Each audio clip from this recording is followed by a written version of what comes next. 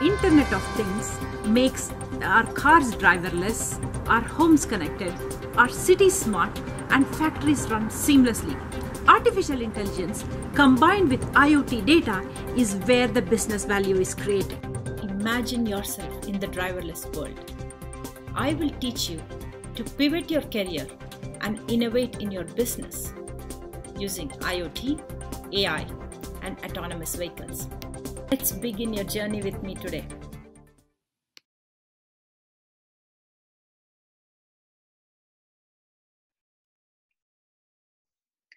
Hello, everybody.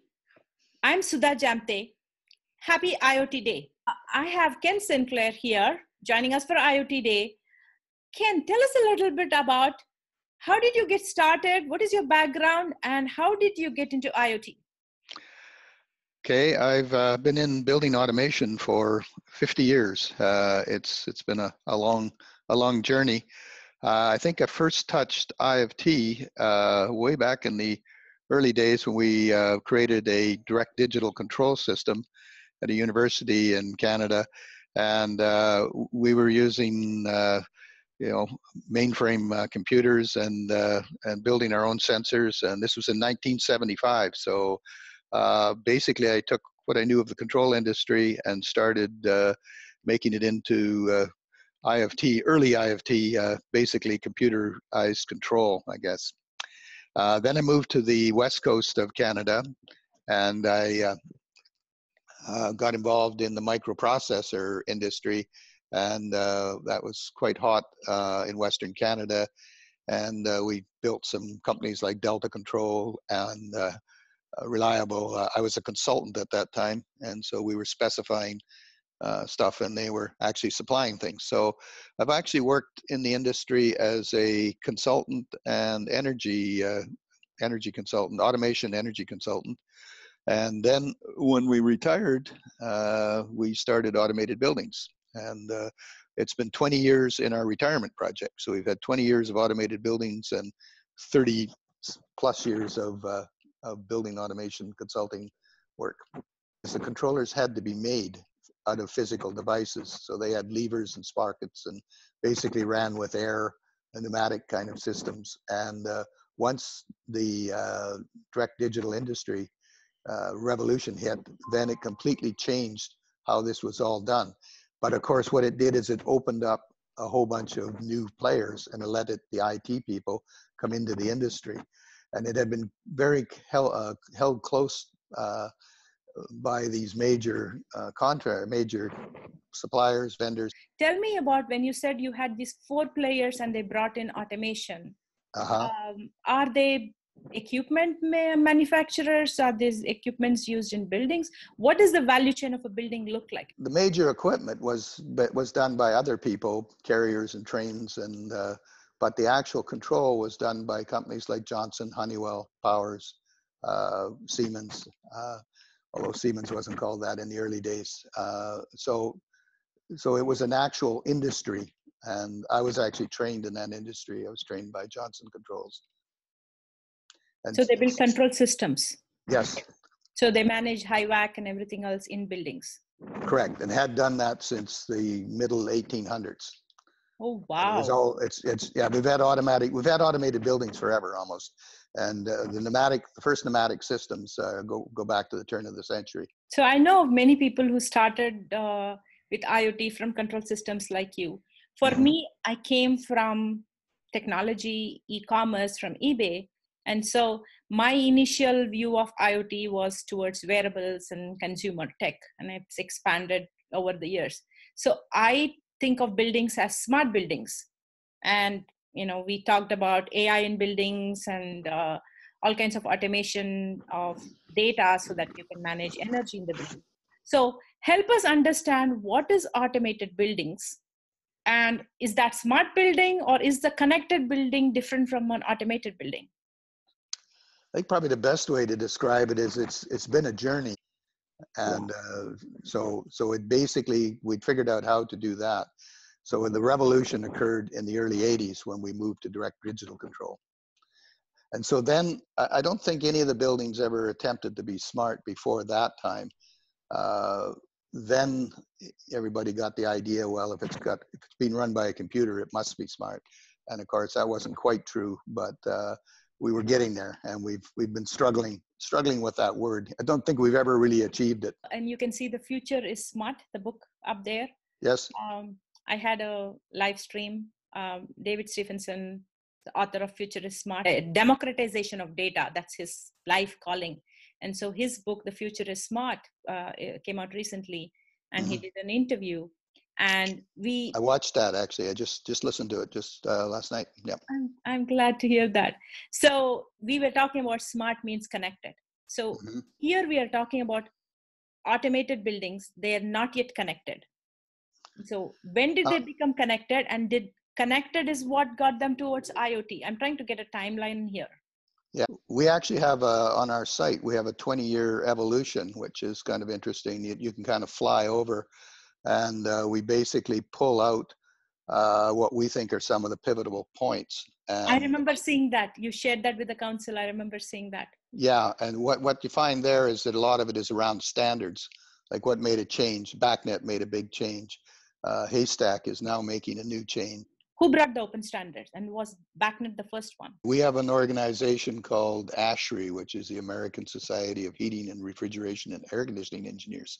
And it's sort of it's the standards that's in a lot of building codes and stuff, that things have to be built to ASHRI standards. And the BACnet became out of that. It was a painful process. It took 20 years plus to get from the drawing board. And we have stories of that on our site, how that actually happened. So that kind of radically changed the industry, because it opened it up and it allowed people to build these products who weren't the majors. Before you had to get into the business, you had to be able to build these controls. So there was like a big capital investment to get started. Once it was DDC, you could go out and buy a microprocessor, and we almost had the opposite problem. For the first few years, we had just a mess of I call it awful mated buildings, when we had devices that were really not worthy of running buildings, but somebody built them and they were cheap and we used them. So it had to all settle out, which I think is true of any new technology. And inside of all of this, the connection just kind of came along. There was sort of the first step, of course, was the DDC revolution, and then the next one was the web revolution, where we started overlaying these controllers on the internet. That was probably our first movement to connection. And then I think what's happened is people are so involved in their buildings through social media, that in the old days we would have a thermostat on the wall and we set it, and that's the temperature you got. And if you tried to mess with it, we used to put a box over it so you couldn't mess with it. But those days are gone forever. And in the development of a software company like Comfy, which is right out of near you guys there, and just been bought by Siemens, big control company. Yeah. And it's a system where it actually lets more or less the people vote on whether it's too hot, too cold, and it starts to bring the human interface into it. Then I think the buildings they're not really getting smart, they're just having a little bit of empathy.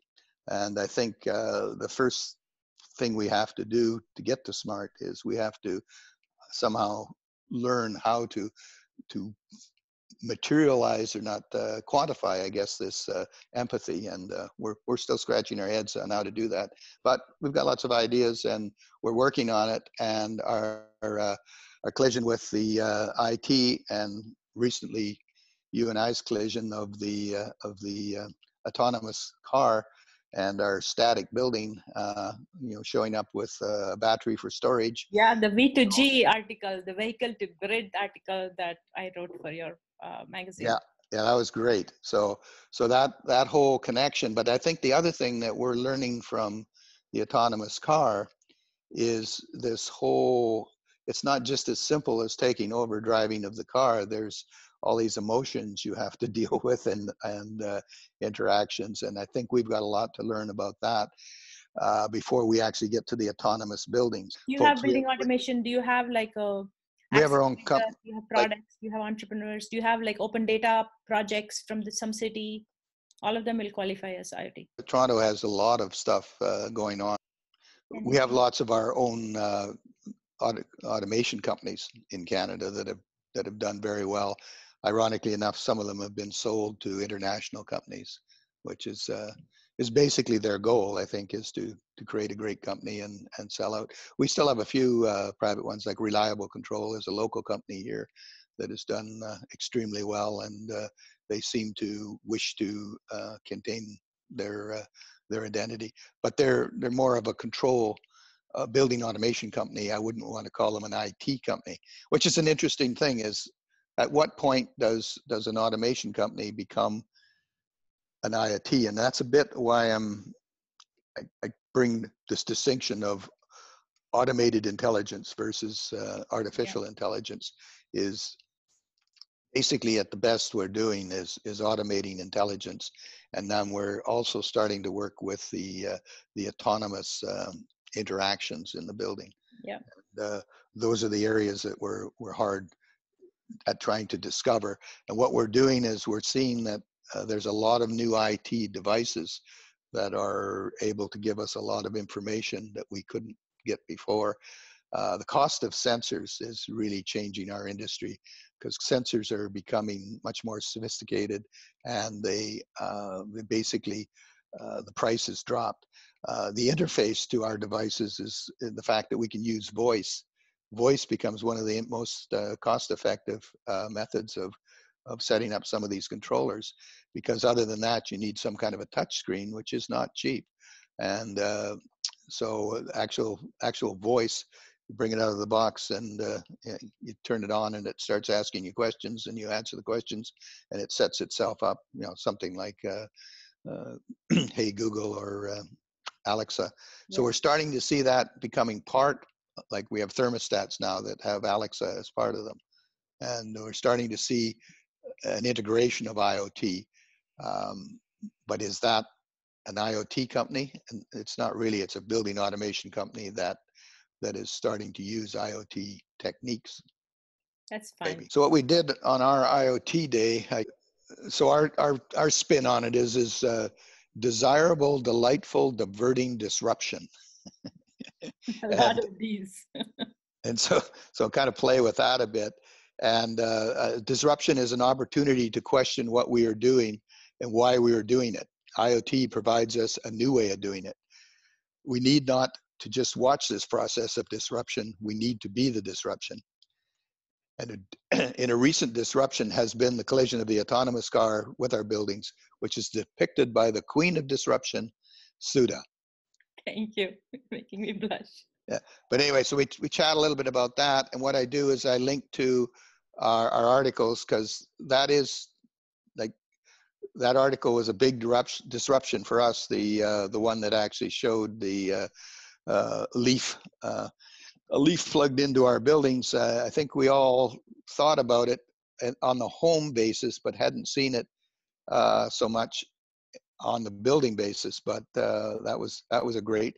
And then also some of the work that you guys were doing, I thought that was great. We've kind of pulled that in. And the other one we've done is we've created a thing called Getting a Hold on It, which is, and of course the play is on it is IT. And it's disruption is everywhere, and open is on our mind and in our software and hardware. Autoreactic is, and do it yourself is how we learn. And here's some resources to help you on your digital transformation. So I did a poll of our young editors, which we've just brought on for less than 40 and some less than 30. And we asked the question, how'd you get so smart? And the answer is common. It's a Nike approach. It's just do it. You just learn what you need to know. And we cannot, our industry and the IoT industry or the autonomous car industry, you really can't teach anybody. All you can do is give them access to the places to learn, and they've got to be autodidactic to basically make that happen. Okay, Yep, we're excited about IoTDay. It's a fun day. The whole idea is that we should all just get together and talk, as you and I have just done, Yep. about the collision of all of these things, and how disruption is a good thing, and we should get out there and get involved. Uh, Automated buildings has been online for 20 years, which is I think we're kind of proud of that. It's a long time, so our first articles are still there, and we have a couple of flyovers that one comes at it from an evolution of smart buildings.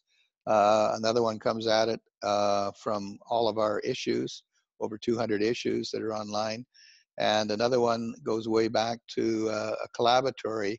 And another thing I should have probably talked a little bit about is the community of practice, which is when we take a look at our industry, that's actually been the bits and pieces that have actually pulled us together. Is we get these communities of practice, whether they revolve around standards or whether they revolve around uh, uh, products, or whether they revolve around methods of doing things, and we meet these people, and when we connect with them, we inherit the almost the combined intelligence of the community. And so it allows us very quickly to grow and learn. And once we do that, then we can basically turn the procedure around and create our own communities of practice. And I'm sure you're doing that in the area you're working as well, as you have strong communities of practice that you've been following, and now you've got enough knowledge that you're actually reassembling them and creating your own communities of practice and having people follow those. And I think that's the building blocks of the virtual world moving forward. You know. So we should wrap up. This has been so much fun. Enjoy IoT Day. Ken will be back for part 2 to talk about how to define empathy as a business value for buildings. And see you online at driverlessworldschool.com.